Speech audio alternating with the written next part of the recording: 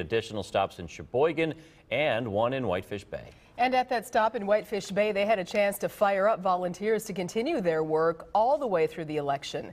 Fox 6's Brandon Cruz has more on that effort from the Romney and Obama campaigns. The momentum is absolutely building, and it's going to be a crescendo on Tuesday. Mitt Romney's son Matt spends Sunday thanking volunteers like these at a Romney Victory Center in Whitefish Bay. The feeling we get is one of inspiration. It really is.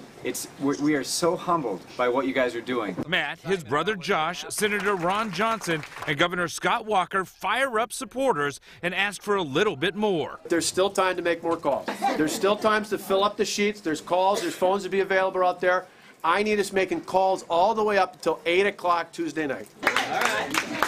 The energy is also growing for the Obama campaign volunteers at an Obama for America office on the east side. There's a lot of enthusiasm, of course, as we get closer to Election Day, and you can feel it in all of these volunteers. You know, tell people about that. Volunteers like Tara, who drove up from Chicago on Sunday, spend the day knocking on doors and talking with voters. We can count on your vote on November 6th. Talk to people that you know who may not have already voted. You know, make sure that they get out and vote, and really just get the word out that everybody's vote is important. And as the race comes to an end, both sides feel one vote could be the difference. So we can definitely count on your support. It's a matter of really trying to squeeze that last 1 or 2% out. So, yep, there's an urgency. I don't think any of us want to wake up Wednesday morning and think, oof, what if we just made a few more calls? What if we just knocked on a few more doors? Well, we could have won.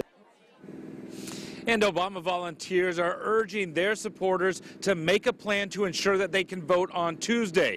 The Romney supporters are asking their volunteers to reach out and talk to all the voters leading up through Tuesday. Reporting live in Whitefish Bay, Brandon Cruz, Fox 6 News. All right, Brandon, thank you. There will be a new U.S. Senator from the Dairy State. The question is, will that seat that's long been Democratic stay that way, or will Wisconsin soon have 2 Republican senators? Jeremy Ross has more on those candidates' final push.